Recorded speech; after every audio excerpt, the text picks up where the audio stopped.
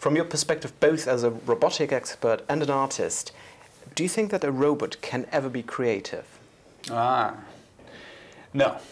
I do not. I think we have never seen a creative robot or a creative computer, in my experience. I think that there are many examples of programming robots to do things that might be interpreted that way, but to really be creative is to innovate, to generate something new, and to recognize that it's in fact new.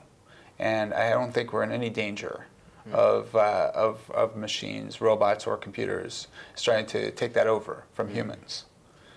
Now, I know I may be in the minority, but I don't think so. And there are examples of robots or computers making music or writing poetry, but those are just examples of chance. Every once in a while something interesting happens, but it is not consistent. There is no consistently creative output from a machine.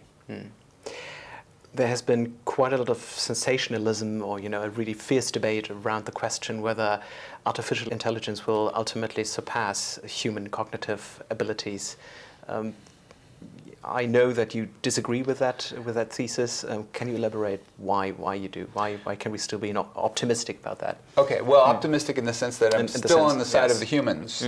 We have many good years ahead, David. I think that there's an exaggerated fear right now, and it sometimes can be described around the term Moore's curse, after Moore's law, because there's been this great increase in computing power over the last 20 years.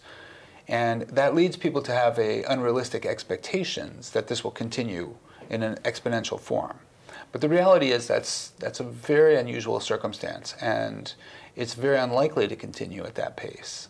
We will see advances, and we are, but we're not in the brink of suddenly computers taking over. Machinery is going to advance. It has done so for thousand years. Every time we've had great fears about it, going back to the Greeks, and the history is full of examples from the Golem to Frankenstein of fear that robots or our machines will take over. But we're no closer to that than we were 100 years ago. You're an expert in so-called cloud robotics. What is cloud robotics?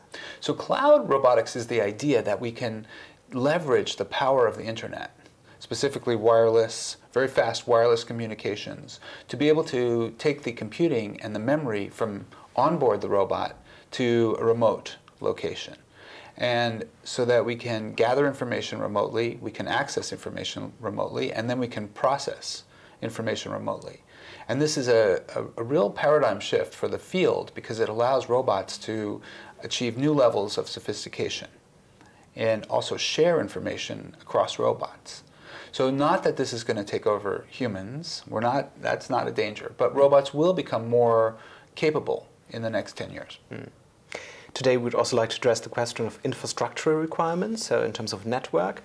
Do you think we are already there, or what are the steps we have to take in order to make these innovations real and make them happen? So what we need is faster networks. Right now we have very fast download speeds, and the 4G, we're able to watch videos, etc. But what we need to be able to do robotics is the ability to do control. So we need the entire turnaround from sensing to the remote location, processing, and then returning back to the robot to be under a millisecond.